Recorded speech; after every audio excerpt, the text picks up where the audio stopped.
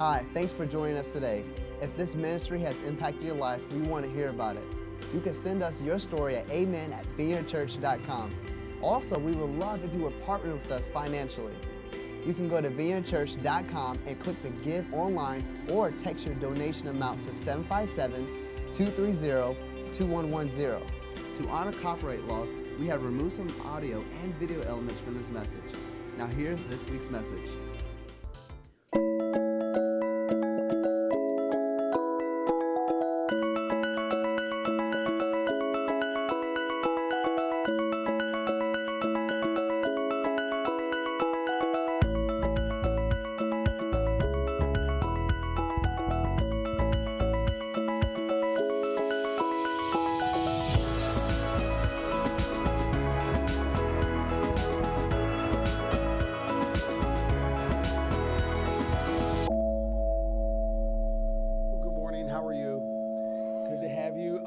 We're so glad that you're joining us online wherever you're at. If you're in the car, at the office, or wherever you're working at from home, we're glad that you're with us. We are in this final part of our series. We did a 4-part series going into the new year on habits because, so many of us, we will set up goals. We'll say, hey, these are my resolutions. This is where I want to go. And we get inspired. We're fired up, but that often doesn't change in actual habits. Sometimes just effort alone will, but many times it's not. We're kind of left feeling like we have uphill hopes and downhill habits.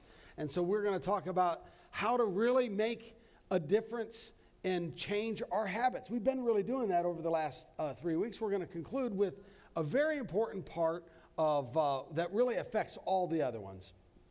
Now, really, it comes down to putting God first. This is really what it's, saying, God, I want you at the center of my life. If you help me out, you're going to find you're going to have a lot more energy, a lot more focus, a lot more ability. You're going to have this divine intervention. God's going to come alongside you. He's going to give you wisdom. He's going to give you strength. And so that's really the foundation of this. Take your outline out. You'll see here it says, fix your attention on God. You'll be changed from the inside out. That's the way God likes to do it. We try to, set goals and put all these exterior things on us, and that can help. But God says, really, the thing that changes and has lasting change and the most profound change happens from within us. And so God wants to change us from the inside out. He says, so we start with God. He says, readily recognize what He wants from you and quickly respond to it. Unlike the culture around you, always dragging you down to its level of immaturity, God brings the best out of you, develops well-formed maturity in you. So God wants to bring the best out of you. So that kind of proposes a question for us. Is the best coming out of me? Now, certainly for me, I would answer, no, there's still more to go. God's still in the process of working great things in me. And the chances are it's true with you as well. So how do you make that happen? How do you let the best come out of you? Well, you let God start that formative work. And He does it through relationships. See, here's the thing. We are a product of our habits, right? You show me your habits, and that's going to be who you are. And it's true about our relationships. Our relationships have the most profound effect on our life than anything else. And so we want to make sure that we have the kind of relationships that helps us to grow into the person that God wants us to be. So having solid relationships, having good relationships is important. So choosing my relationships carefully, that's habit number 4. The habit of choosing. I get to have a matter in this. I get to have a say. I'm going to choose the kinds of relationships that will help me out, that will line up my life with the way I want it to go. Your relationships are the most important decisions you'll make in your life. Look at this verse. I love this. It says here in Proverbs, it says, a mirror, everybody knows what a mirror does, right? It reflects your face. You look in a mirror, you say, hey, that's what I look like. But there's something that reflects something even more true about us. He says, but what we are really like is shown by the kinds of friends we choose. When we encircle that word choose, we have a say in it. What you choose. Now, certainly as you were growing up, you didn't always get to choose the people that influenced you. We had sometimes family members, people that, we kind of inherited those friends, so to speak. But as you get older, you do get to choose those. You get to choose who you're going to align your life with, who you're going to allow into your close friendship circle, and and that reflects who we are. And it says a lot about who we are. So when it comes to choices, I want to talk about 4 relational choices. They're on your outline, 4 relational choices. Number 1 is nurture my important relationships. Hopefully, you all have important relationships. Important relationships. Were people that are very important to you. Now, if you're married, certainly that's going to be your spouse. That's an important relationship. And you need to work at your marriage. Some people go, oh, my marriage isn't what it used to be. It's not the marriage's fault. It takes work. And sometimes people think, oh, yeah, because it takes so much work to make my marriage work that there must be something wrong with it. No. Actually, it takes a lot of work. I've been married almost 30 years. It takes a lot of work, I can tell you. A lot of work. You know, you get a fire going and you lay down. You go, oh, this fire is so nice. If you wait too long, right, the fire starts going out. You got to get up. You got to poke it. And sometimes you got to go outside, put your slippers on, go get a log, come in, throw a new log on. What's wrong with this fire? Man, it won't just stay out. No, you got to add to it. You got to keep adding. That's what keeps it going. Now, certainly when it comes to a marriage, it's harder to start a fire that's gone out completely. So, but you can do it. And God is glorified when we do that. Even if it's totally gone, you still put some work into it. Some people go, yeah, look at other people. They've got it easier. The grass is not greener, friend, on the other side of the fence. And even if it is, I can guarantee you the water bill is higher. Right? That's absolutely true. But the grass isn't greener on the other side of the fence. It is green where you water it. So you got to work at it and put effort into it. Your important relationships you cannot neglect. You've got to put the effort into those. 1 Peter 4:7 says, 7 and 8 says, the end of all things is near. He says, hey, Jesus is coming back. There's some imminency with this. Therefore, be clear-minded and self-controlled so that you can pray. And we're starting a new prayer series next week. And I hope you can come and be part of it. It's 4 weeks. It's going to be an amazing time where we get together and we learn how to really communicate with the most important relationship of all, which is God. Above all, love each other deeply because love covers over a multitude of sins. I love that where it says love covers. Love covers. We live in a culture today where there's not a lot of love covering a whole lot. I mean, somebody disagrees with you about something, they don't love you, they hate you. And there's this divisiveness, dissension. This is all of the devil. Listen, love covers. And we need to take a different stand, not just on politics, but in all of life. We need to be a people that march to a different drum. It says love covers. Another relationship choice is this: restore my broken relationships. And we all have those, right? Relationships that aren't doing all that well, and you restore them. Now, it's painful to restore. It's easy. It feels easier to neglect it, but the truth is, it's actually more painful just to leave it broken than to actually try to fix it. Because when you fix it, then it gets better, or potentially has the chance to get better. Now, certainly, some relationships cannot be fixed because it takes 2 people, right? And the Bible speaks to this. It says, do not repay evil for evil, but if it is possible, and sometimes it's not, if it is possible, as far as it depends on you, live at peace with everyone. So you want to live at peace with everyone. The most important person to live at peace with is yourself. And that happens when you do what you can to restore broken relationships. You got to make the effort. And a big part of that is forgiveness, because we hurt each other, right? We're always hurting each other, either unintentionally or sometimes even intentionally. Sometimes small ways, sometimes horrible ways. So we got to, as Christ followers, we're called to ooze forgiveness. Jesus says this even in the Lord's Prayer, right? There's only 6 elements. He says this is how you pray. He lays out 6 things. One of those daily is to forgive. He goes, forgive as I have been forgiven. And that's the connection that Jesus makes, and we see all throughout the New Testament. Why do we forgive? Because they deserve it? No. They don't deserve it. We do it because we need it. It's for us. Sometimes we think to ourselves, well, if I don't forgive them, if I harbor this unforgiveness, it hurts them, you know. So it's like if I set myself on fire, they'll die of smoke inhalation. It doesn't work like that. And it hurts me. And so you'll never be the successful person God wants you to be if you hold on to that unforgiveness. And so this is so important when we're restoring relationships, is to forgive. Colossians says it like this: bear with each other and forgive whatever grievances you may have against one another. Now he gives the reason. Forgive as the Lord has forgiven you. You see, I need forgiveness. And God says, if I'm not willing to give forgiveness, no matter how horrible it was, what they did, then I've kind of cut myself off from the source. So I receive this flow of forgiveness in my life as I forgive others. Here's a third choice you can make. Sever any harmful relationships. Sever, or at least redefine, any harmful relationships. Now, I'm not talking about your spouse, right? If you're married, you can't go home and go, hey, Andy said, you're out of here. You know, it's not what I'm saying. It might be harmful, but that's not the one you sever.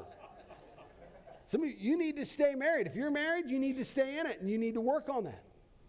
But you sever harmful relationships because they're harmful for you. They're hurting you. And some of you know what I'm talking about. You have relationships in your life that are not spurring you on to good works, to great things. They're not your champion of your dreams and what God's doing in your life. No, they're chipping away at it. And so you need to change that. When I came to Christ at 18, I didn't know any Christians.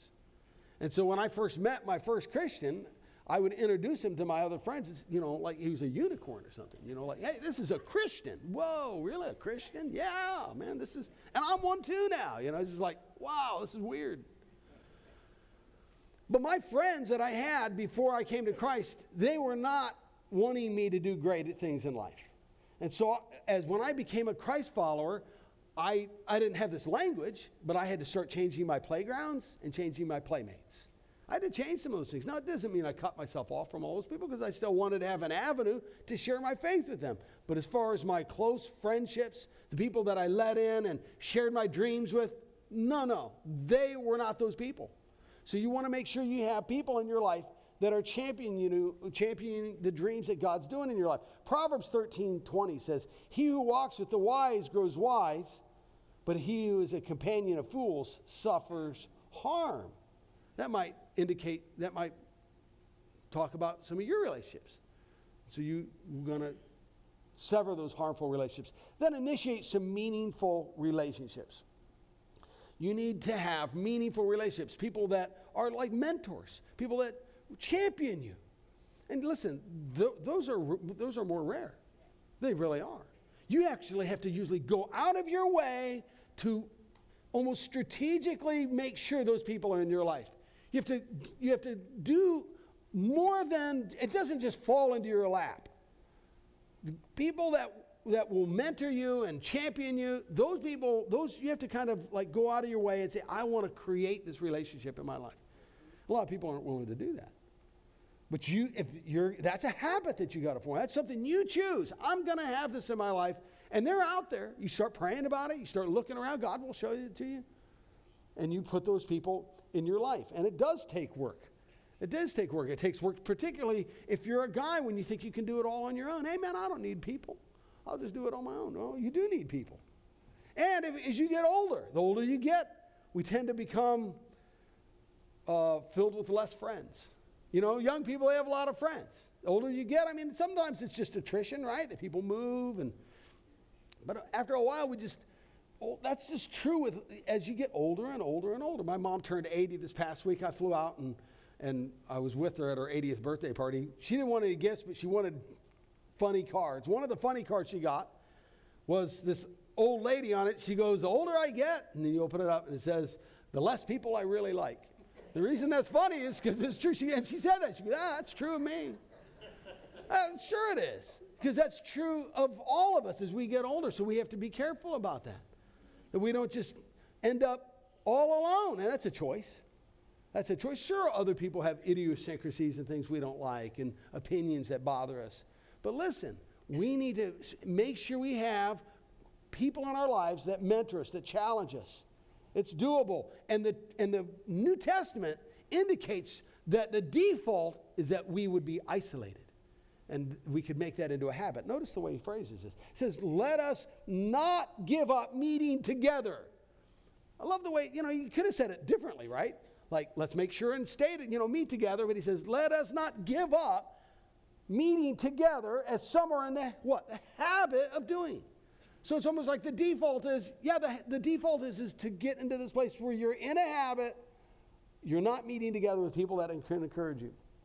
He says, but let us encourage one another, and all the more as you see the day approaching. That word day is capitalized because that's referring to the day when Jesus returns. And there's this imminency again. Hey, we need to be doing things right today.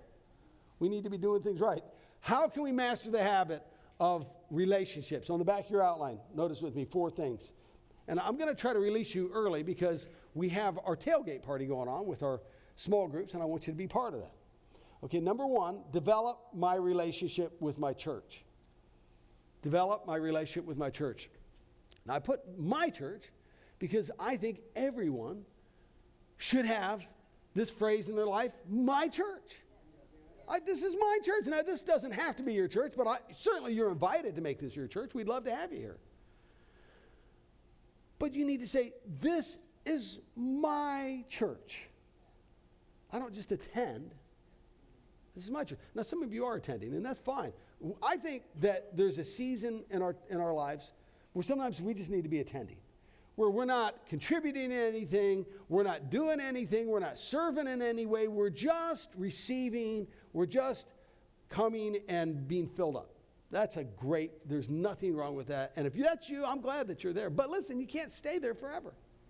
At some point, you need to say, this is going to be my church. I'm no longer going to be an attender. I'm going to be a member. When I first met Sharon, when we first were seeing each other, we kind of have an attender relationship. I would pick her up, or she would pick me up. We'd maybe go out to dinner or something when we were dating, and maybe see a movie. I don't know, go get some frozen yogurt, and then I'd drop her off, and goodbye. See, I was an attender. I just wanted to hang with her a little bit, but not too much, Is Sharon here? Let me make sure that. Got to be careful how you say these things, But at one point, I want more than an attender relationship with her. I want more. So we got married. We had a wedding. I was a member. Membership has its privileges and its responsibilities, right?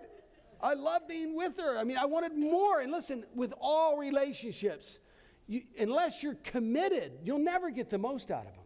And that's true with the church. That's why it's so important for you at some point for you to say, this is my church. Now, again, there's 10, 15, 20 great churches in this area I could recommend. If you're wanting to know, come up after the service. I'll be happy to tell you. This is not the only church, but this church, it's for some people, it's my church, and I invite you to make this your church. Where you say, hey, those drums, those are my drums. The coffee out there, it's my coffee. These chairs are my chairs. You see a piece of paper in the hallway, you go, I didn't drop that, but it's my church. I'm not going to leave it on the ground. Making it my church. This is important because it's part of stepping into the family of God, what God has for us. The Bible says it this way: you are members of God's very own family, not attenders. You are members, and you belong in God's household with every other Christian. So if you're going to get the best out of your relationships, you got to make a commitment. Number 2, develop my relationship with godly friends. People who care about you, people who want to see the best happen in you. How do you know if they're godly friends? Well, it's simple. When you're around them, they're spurring you on to be more godly. You want to be more godly. When you go home, all of a sudden you have thoughts, hey, I want to read the Bible. I wonder what they were talking about when they were quoting that one verse. And I'm going to research that some more. I'm going to spend more time in prayer. I can't wait to be around them more because they make me want to be more godly. That's how you know. Okay, so in case you're wondering, well, I think they're a Christian. Well, that's fine. Hang out with that person. But the kind of person I'm talking about, There's no question in your mind. They're challenging you and encouraging you to be a more godly person. And you need that in your life. We need that. The New Testament says that we are supposed to meet in bigger gatherings like we do on the weekends, but also from house to house ministry. The Bible actually uses that phrase, house to house, where we're involved in each other's lives. This is the value of small groups, which is the backbone of this church. Notice there it says that all the believers met together constantly. They're talking about small groups, and shared everything with each other. So circle that word shared. They shared. What did they share? Well, one of the things they shared was who they really were. You know, they got to a point where they could share their true selves. We all wear a mask. All of us. I'm wearing a mask right now. I'm not going to let you know all my secrets, all my things, right? If I'm discouraged, I'm not going to let you know. I'm here to encourage you. But I need a place where I can go. I can take off that mask and I can say, hey, man, I'm not doing well. I'm discouraged. I'm having some problems. I need somebody to encourage me. I need somebody to pray with me. This is the value of a small group. And so I encourage you to be involved in a small group. Now, the reason we do semesters is so that it's kind of an on-ramp. Small groups that have been meeting on and on for years and years, those are real hard to break into. And so what we do is we take breaks and we kind of play musical chairs, and we have new leaders and new subjects, and people kind of move around. And this week begins our 13-week semester. So if you would take out your outline, on the very back, I've kind of given you a roadmap on how to get involved. Just kind of step by step how to get involved. We have what we call free market small groups. Free market meaning that you can just try different groups. You know, sometimes finding a group takes 2 or 3 or 4 times. And so I would encourage you to go out to the tailgate party we're having, which is, you don't have to have a truck to be part of that. You just go out. We have free food, some amazing food. Meet some of the small group leaders, talk to them. And I mean, they're doing different things. It might be volleyball or a marriage group or a parenting group or a financial group. There's all kinds of groups, recovery group. But really, the curriculum is more of the hook. I want you to meet people. That's, you know, I know you go, well, hey, Andy, that's awkward to meet new people. Well, yeah, we'll get over it.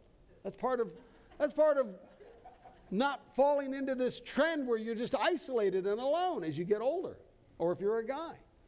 And so you push through that, and then you contact them before you go over. Call them up. Hey, what's up? And you know, you start talking to them. You might realize, oh man, this person's weird.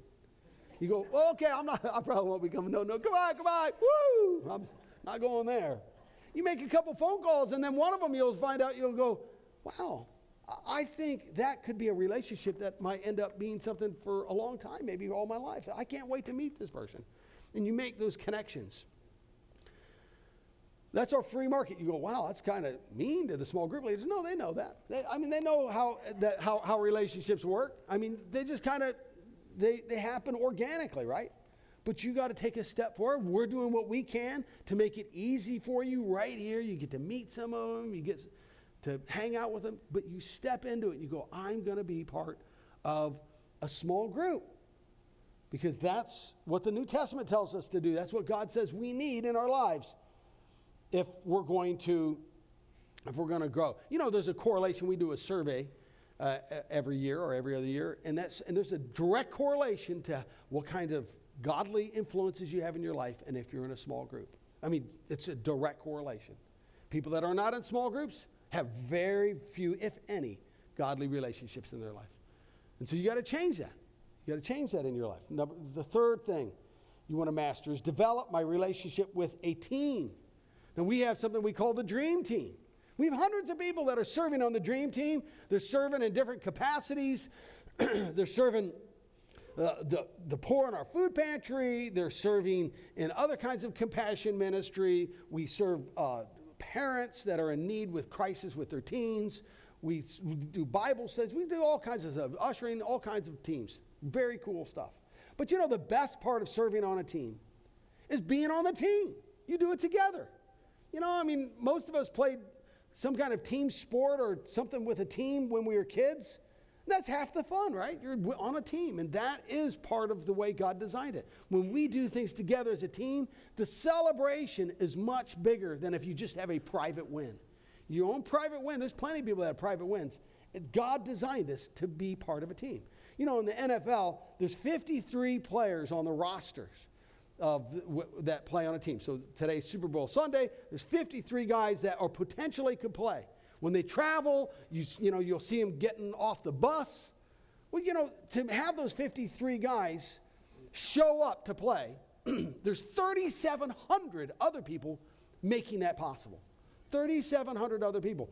Just for example, real quick, just for them to get on the bus, somebody had to drive the bus. Somebody had to schedule the bus. Somebody had to schedule the PR meeting so the cameras would be there when they got off the bus. Somebody had to run the camera, and just on and on and on. 3,700 for 53 people, because you'll never do something significant alone. It always takes a team. Ecclesiastes chapter 4, verses 8 and 9 says, there was a man all alone. Could there be a more sad phrase? There was a man all alone. He had neither son nor brother, and because of his loneliness, there was no end to his toil, yet his eyes were not content with all his wealth. He had plenty of money, that's not the problem, but God did not design us to celebrate that kind of stuff alone. Two were better than one because they had a good return for their labor. So I invite you to be part of a team. We have a great team here. I'd love to share with you some of the vision that God's given our church. We have terrific vision, and we're looking for people to say, I want to be on that journey. And the way you do that is you go through steps 1 through 4, growth track. We do that every week. Today is step 1. It's a perfect time to get involved. Now, if you have not taken growth track, you should not be out joining a small group. You should be joining step 1. That is going to be your small group. That's where you get in. That's your on-ramp for you. If you've never taken the growth track, and we're going to have some of the barbecue, a lot of the great food outside. We're going to have it in there anyway, so you're not going to miss the food. We want you to be involved in that. You step and you go, you know what? I'm ready to be part of the dream team, a team that's making a difference. And you say, hey, this is going to be my team. And I invite you to do that. It's immediately after this service, or not this service, after the second service. If you look, now notice this here. I wanted to go to the last point. Develop my relationship with God. Develop my relationship with God. He says, if you look for me wholeheartedly, then you will find me. Then you find me. It's almost like if you're not looking for me, who knows what will happen. But if you look for God, he goes, then you will find me. What would it look like? Have you ever thought of that for your own life? What would it look like if you were all in for God? All in. That does a lot for any relationship, but certainly your relationship with God. God, I'm not going to hold anything back. Most of us, we kind of go in and we're kind of going real timidly, like, oh, I'll see, What if you were all in for God? A lot of times we go all in for a lot of things. There's people that are all in for sports. Their football team, they got a team they root for. They love their football team. They'll go to the game. They'll go early for the tailgate. Or they'll park a long way away because that's the parking they can afford. And then they walk all the way in. But they don't think anything. They got a big grin all the way. They're walking 2 miles. They're just happy. They go in. They spend all their extra money on paraphernalia. And then when the little pigskin starts floating around, man, they're freaking out. They're yelling and screaming and clapping. And we call them a fan. But somebody who gets excited for Christ, we just call them a fanatic, right? Yeah, I'm not a fanatic, but I am a fan of Jesus.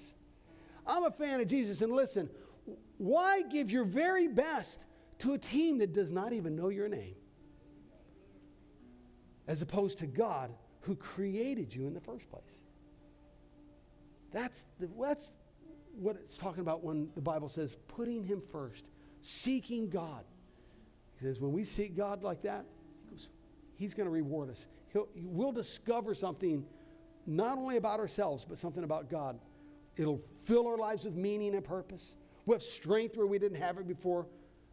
We'll be able to break habits kind of like almost miraculously. that we're just kind of like God's divine gift into our lives. Amazing things happen when we put God first. Let's close in prayer right now. Heavenly Father, I thank you, Lord, that you care enough about us to break into our little world and tell us that we matter to you. And this is a word for you. If you're here today, you're wondering, you know what, I'm not sure if I should go all in. I'm inviting you right now. There's no better relationship, no better decision you'll ever make than say, I'm all in for God. So why don't you just say that in your prayer, just between you and God. This is not about my church. This is about your relationship with God. Where you just say, God, I'm going to serve you with all my heart, with your strength, with all my heart, all my mind, everything I've got. All my soul, everything. You say, God, forgive me. That's the starting place before in broken relationships. All begins with that word. Forgive me for my transgressions, my things that I've done wrong, big and small. And would you say, God, help me in my relationships. Help me choose wisely. In Jesus' name, amen. Thanks for tuning into today's message. If God is impacting your life through this ministry, join us in reaching others by investing today. You can give by texting your donation amount to 757-230-2110 or by going to vineyardchurch.com/give. Also, don't forget to subscribe to our channel so that you never miss an update. We'll see you next week.